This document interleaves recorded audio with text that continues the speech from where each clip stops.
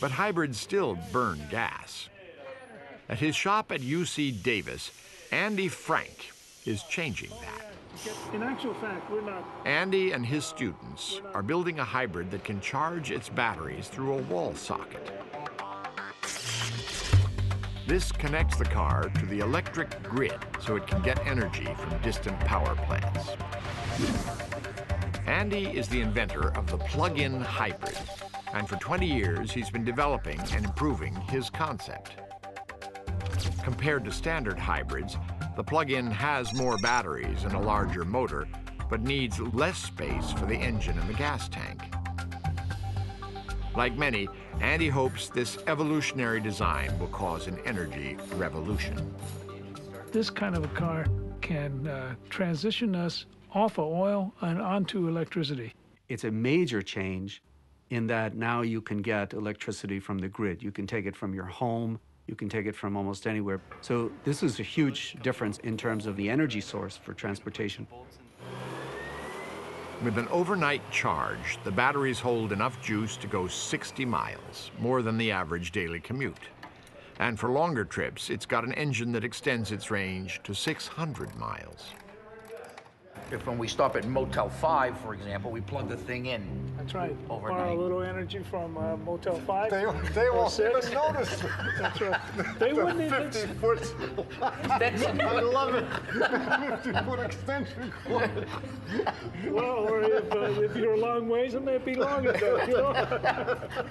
You want your room on the second floor? No, we No. be on the first floor. Gotta be the first one.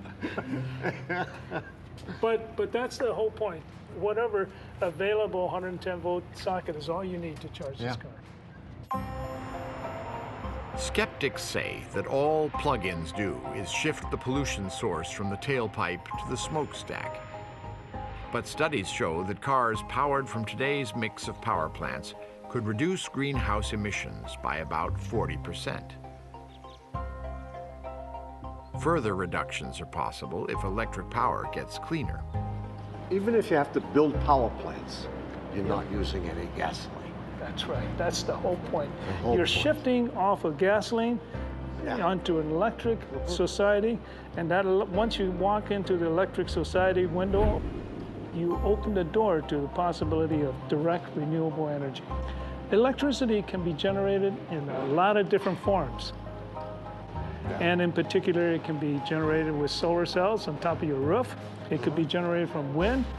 In other words, today's sunshine will give you tomorrow's driving.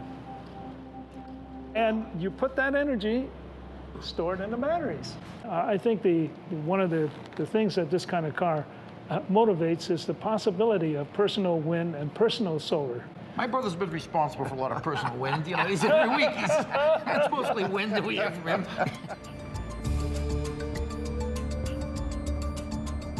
So now we're cruising on electricity alone. It's great. Yeah.